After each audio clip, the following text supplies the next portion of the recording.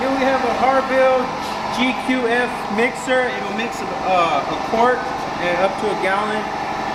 If you open it, it's got your clamping assembly up here, and this is your adapter. If you want to do a quart, you can use that adapter. If you want to do a gallon, just remove it and put the gallon inside. So we'll go ahead and close it up. Right here, there's a little micro switch here. So this has to be actually be with the lid down for it to work. So we'll go ahead and start it. It's also got a timer which does work. If you let it run, it'll stop it at your set point. It goes from a quarter minute to 3 minutes.